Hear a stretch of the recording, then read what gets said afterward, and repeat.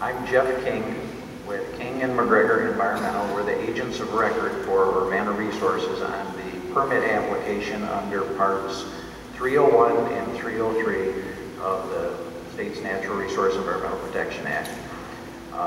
Just to give a brief history of the activities that have occurred on the site from a resource inventory perspective. In 2009 until this year, wetlands have been identified on the property, flagged and surveyed in great detail. The wetlands on this site range from those that are associated with the water courses on the site to pools that don't drain properly, to wetlands that occur as a result of logging activities and other activities on the site where water just doesn't drain. That's important for a reason that I'll get to very briefly shortly.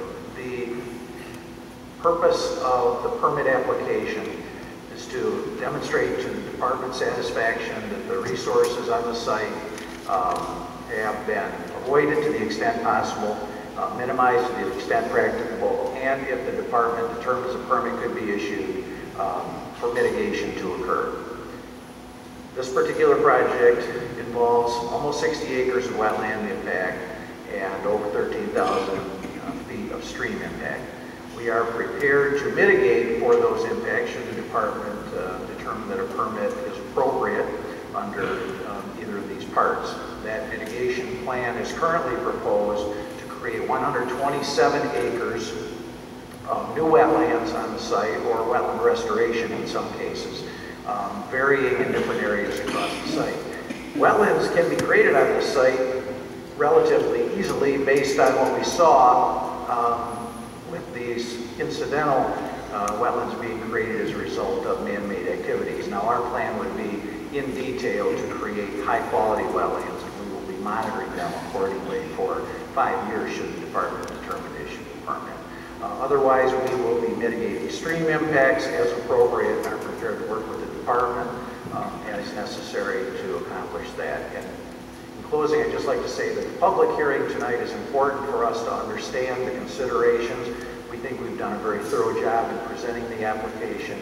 However, if other considerations are raised, we're certainly prepared to address them. Thank you very much. Thank you.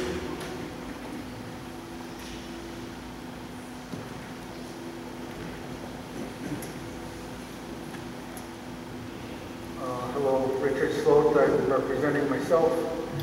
You can't create wetlands. You can make wetland, but you can't create wetlands from all the environmental inconsistencies that occur in wetlands. You mentioned about waters of the state. I'm not sure if all those miles of stream are considered waters of the state. But the public has the right and an inherent right to clean water.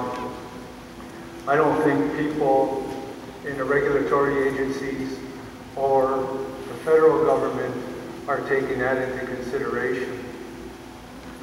It's been an inherent right forever. This land is on, this site is on ceded territory. The Native American people have the right to clean water.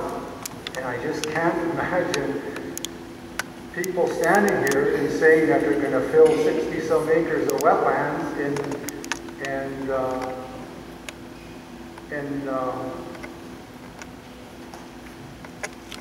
disturb all those miles of stream, and don't think that that's going to have an impact.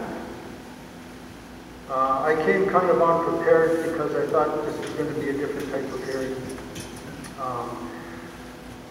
But I think we have a civil right to clean water, and that's not being taken into account. And maybe there will be some attorney that will turn up that will help us in a civil rights case, just because